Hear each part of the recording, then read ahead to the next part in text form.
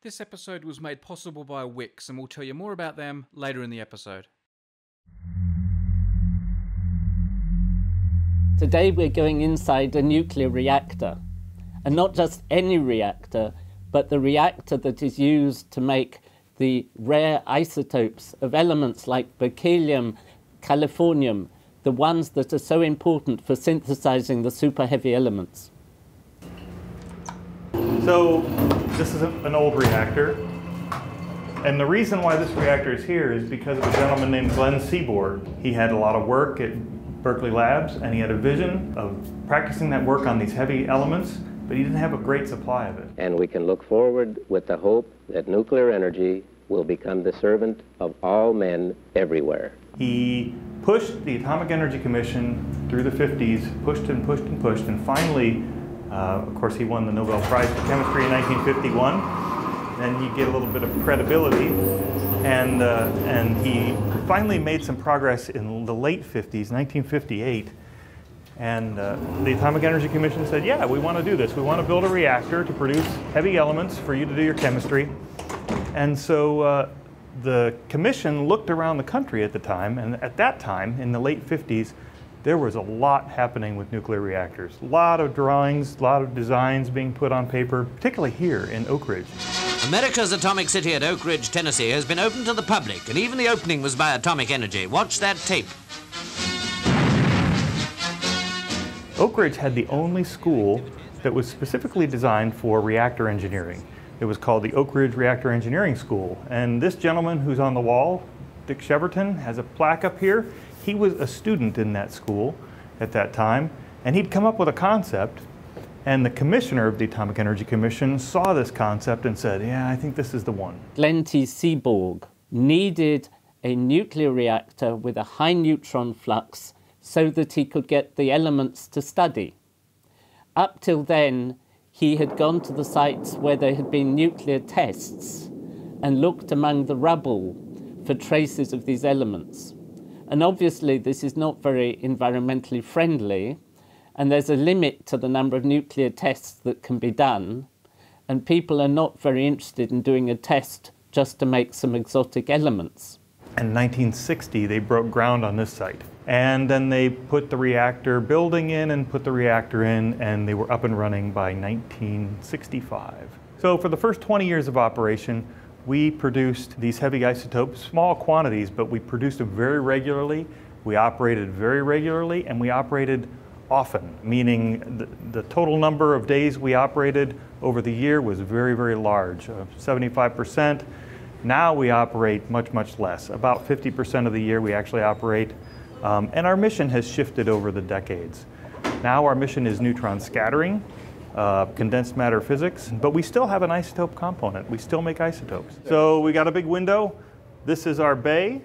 Our reactor is actually to the right side of the pool. The yellow bridge has a dam underneath, and that, well, that doesn't have a dam today. I can see the dam is out. The dam is actually moved to the left. We're currently shut down for an outage. And, but the reactor is in the pool on the right. Kind of, you see the stairway going down? That stairway goes down to a platform, basically, a grating. So we can lower that when we have the dam in place. We can lower that pool, and we can actually walk down there and perform maintenance and repairs. In the pool is the reactor vessel. We're a pressurized reactor.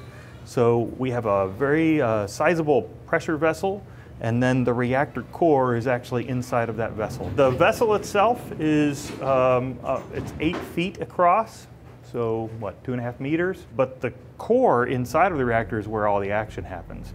This reactor is designed to produce neutrons, not to produce power. It's not trying to make electricity like, say, Chernobyl reactor was. So it's small, and it produces the neutrons at a very high rate, and then it burns out quite quickly. Each reactor core only lasts at its proper operating power about 25 days, less than a month. The reason we pressurize it is to increase the boiling point of water so that we can cool without boiling our reactor, because we produce an enormous amount of heat along with an enormous amount of neutrons. What's the liquid in the pool? plain water. Just out of the tap, or do you purify it, or? Slightly demineralized. There are still some minerals in it, but we do demineralize it. Water is all for cooling. All we're trying to do is remove heat. We produce a huge number of neutrons in ways that we can explain. 1,000,000 billion neutrons, 10 to the 15th neutrons every second hit a square centimeter. That's just 1 square centimeter. It's a huge number of neutrons. So the pool water is separate from the water that's inside the pressure vessel. And the pool water remains at about 100 degrees Fahrenheit. The water inside the vessel starts out at about 120 degrees Fahrenheit. As it passes down through our reactor core, it raises about 36 degrees Fahrenheit, exits at about 156 degrees Fahrenheit. Way, way below boiling. This is good for us. Power reactors, they want to generate steam, but we don't want steam. Steam would be bad for us. We would like our water to be liquid. It's blue because there's so much metal in there. It really isn't blue. And we get that question often, but it's pretty, but it's not like there's an additive. So this is a mock-up of our fuel. Our fuel is different. Power reactor, you know, uses fuel rods. We use fuel plates, but they're arranged in a very strange arrangement compared to other research reactors even.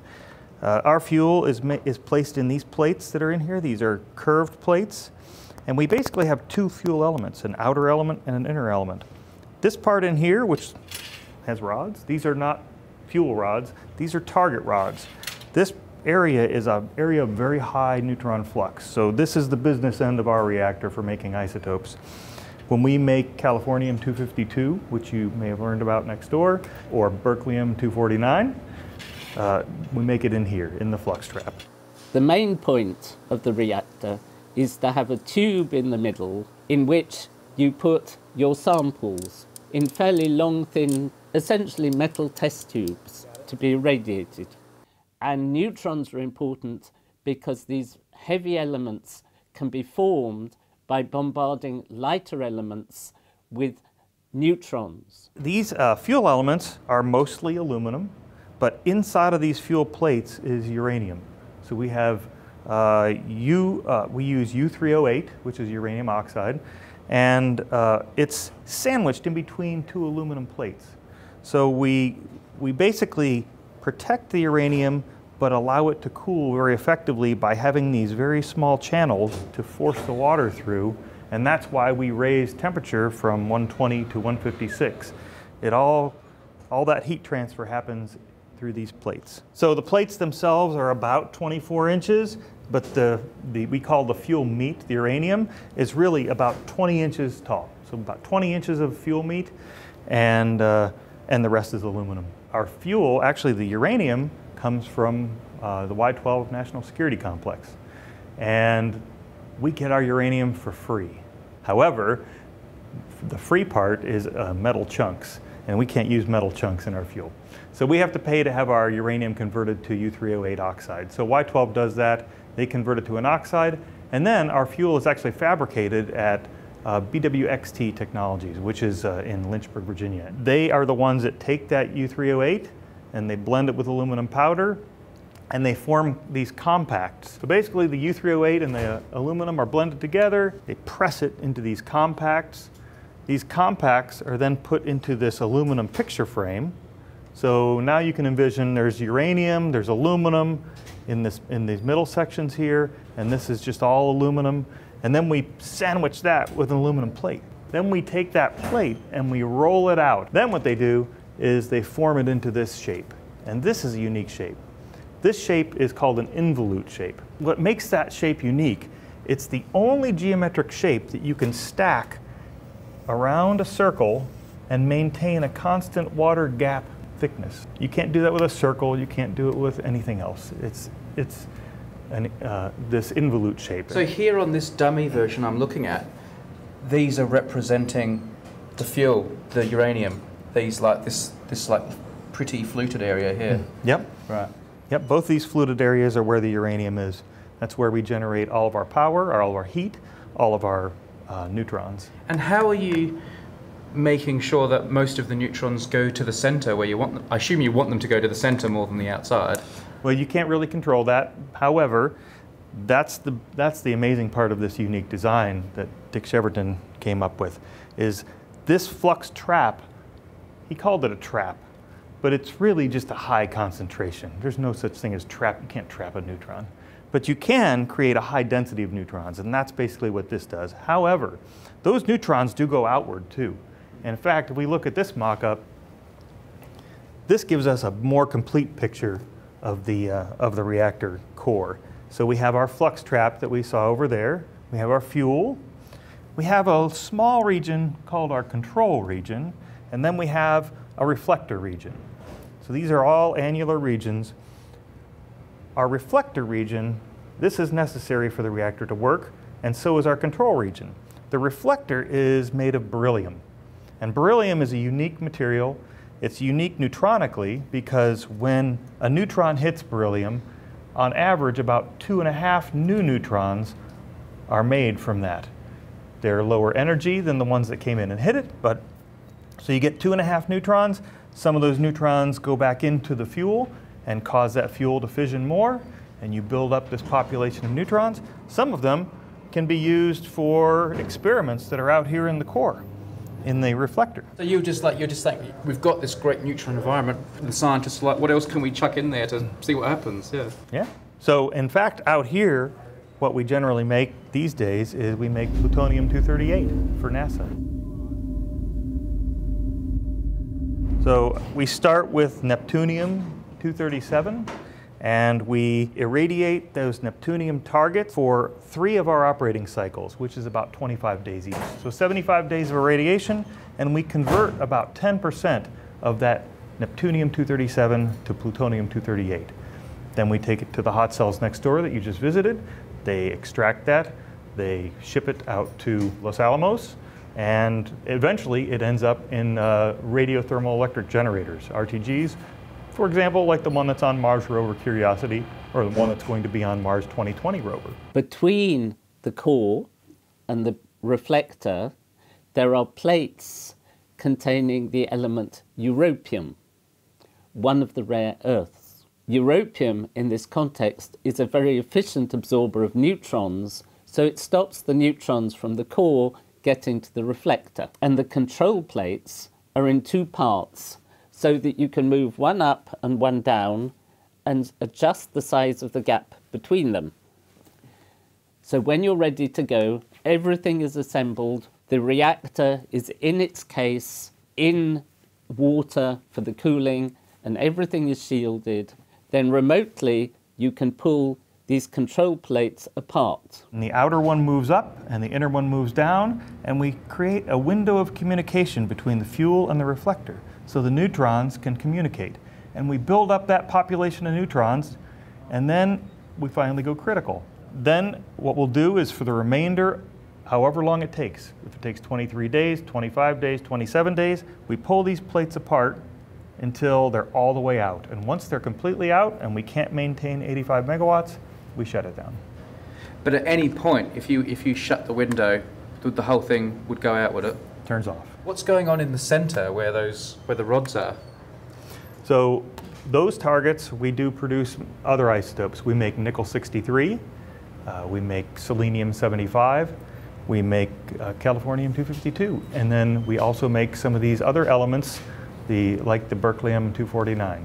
What are the rods typically made of, or does that depend on what you're trying to achieve? It depends on what you're trying to achieve, but most of the targets, most of the components in the reactor, and especially the targets, have a capsule housing made of aluminum. So most targets are made of aluminum. And then they have some material of interest inside.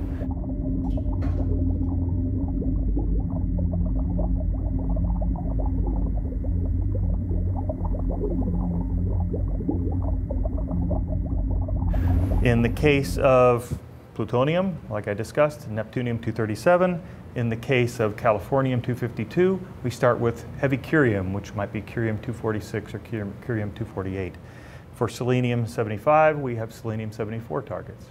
So we generally want, most of the processes are to capture neutrons to get to the next isotope. We are fairly full, but we have a regular routine set of irradiations that we do, particularly for isotope production.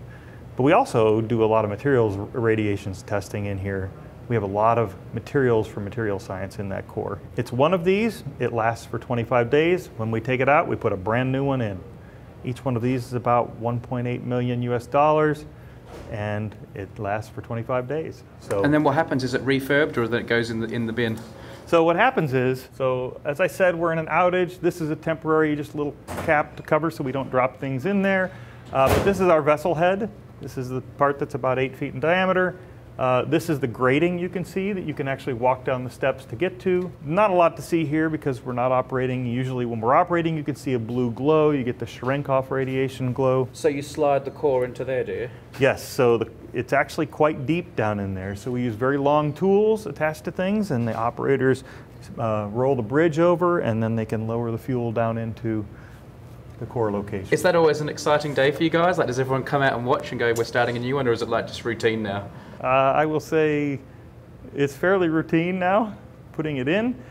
Taking it out is more exciting, but generally that happens overnight, so not a lot of people come out overnight. But when you take it out, you take out elements that look like, you get the nice Cherenkov glow. Well, we don't have a lot of them right now that are glowing, and actually I don't really see many glowing. Usually these would be glowing, but they've been out for quite a while. We've had a long outage, so they've had time to decay. So these are old ones cooling down, are they? These are old ones cooling down.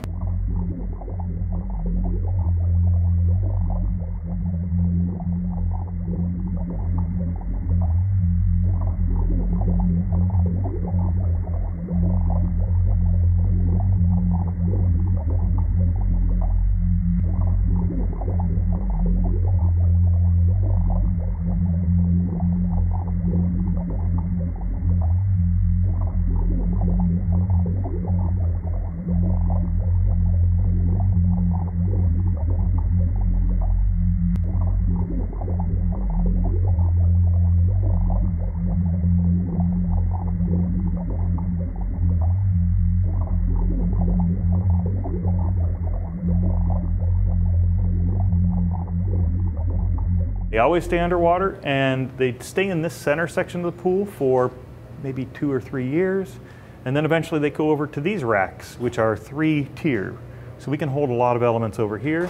And then eventually they get shipped to Savannah River Site, where Savannah River Site will dissolve them and extract out the good remaining material and recycle that into a program that supposedly makes power reactor fuel. I'm not very familiar with that program. But how do you get the stuff out that you've just made? Like, you know, all those cool isotopes that everyone's dying to get their hands on. How do you get them out of the core and all those surrounding little cylinders? So that is a challenge, and I will say that is what our operators do with long tools. It's like laparoscopic surgery to get these out.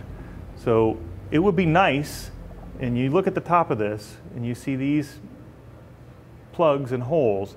Those plugs and holes, initially you think, oh, those line up with the holes that are on top of the reflector, but they don't. The reflector is actually only about this diameter. Everything we do has to go through this one hatch. So they're working down there and they're going around things with these long tools. It's arduous, it's difficult, but they're very talented at it. So it is difficult to get things out, but we do. We do it routinely every cycle. And then they literally take them and they just keep them underwater. They drag them across to the other side of the pool, and then we can store them. We can put them in shipping casks, and then we can ship them over to the hot cells or wherever they're going to go.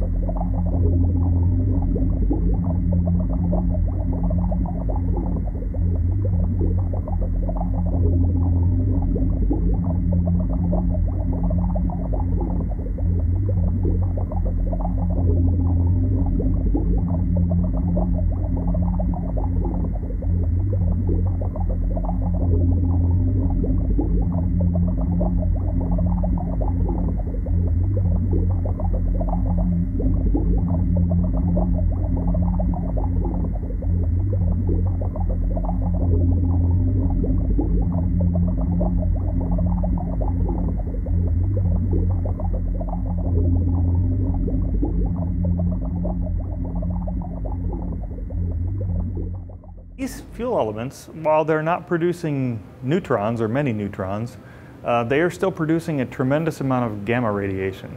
So we use these. We have developed a small canister that can go down into that flux trap area, and we can fill that canister. We can stream water or electricity or whatever we want into that canister. We can do high intensity gamma radiation. These are our control plates. You can see that I described the 2 cylinders. Okay, that was a little bit of a stretch. They are 2 cylinders, but the inner cylinder is one contiguous cylinder. The outer cylinder is actually made up of 4 plates. And you can see one of these plates here on the windowsill. That's an example of a control plate. These are very difficult to fabricate. They take a tremendous amount of time. They're very expensive. Remember, these have europium oxide inside as a meat, and they take 2 years to fabricate a set like this. So when we do shipments, we can actually back a truck in here, and it comes right over to this area where these gray squares are, and we can use the big crane and bring the big shipping cask and set it down. The shipping cask for Californium 252 targets is quite large. It's a 9-foot diameter sphere that they've painted white and called a cue ball. It weighs 25 tons, so it's not insignificant.